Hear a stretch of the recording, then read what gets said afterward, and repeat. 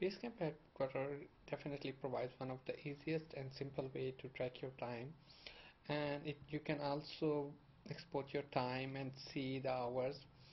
But after all, it's just raw data, and it's not that visual or gives you clue like in a picture. One of the Another interesting feature of the Basecamp extension is that it lets you generate of the graph generate the graph on your time hours. For example, this is the time hours for my to-do task.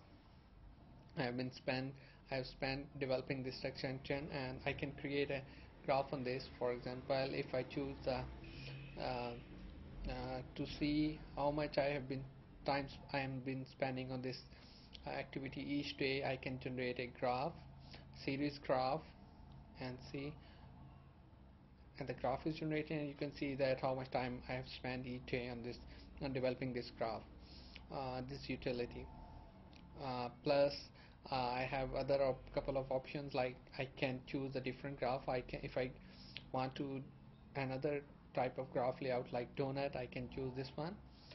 So it's the same data but different layout.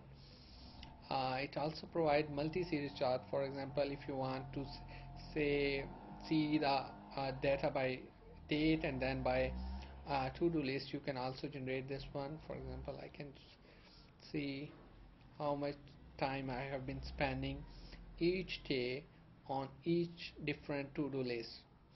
So you see, once you see the data in a visual way, it becomes more meaningful, more productive, and you just get the whole picture in a one screen. Hope you like the feature. Thank you.